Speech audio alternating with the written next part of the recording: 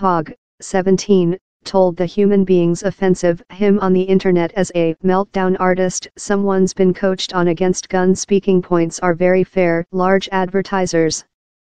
Hogg is one of the candid students of Marjorie Bricklayer Douglas Top High School in Park, Florida, who has been speaking on the requirement for gun monitoring following a bandit annihilated 17 students and teaching staff down there and injured more than. He has been the object of smudge campaigns and visually erroneous plot theories. How say each he has been coached by his dad, a ex-FBI broker, or he is a pledge for against gun campaigners, or he is not a sacrifice but a meltdown artist, pay to journey to calamity sites to claim versus more stringent gun laws.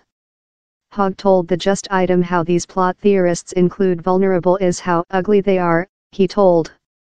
Same reality how they're inviting out me, as a eyewitness of the terrifying occurrence, how I'm a meltdown artist.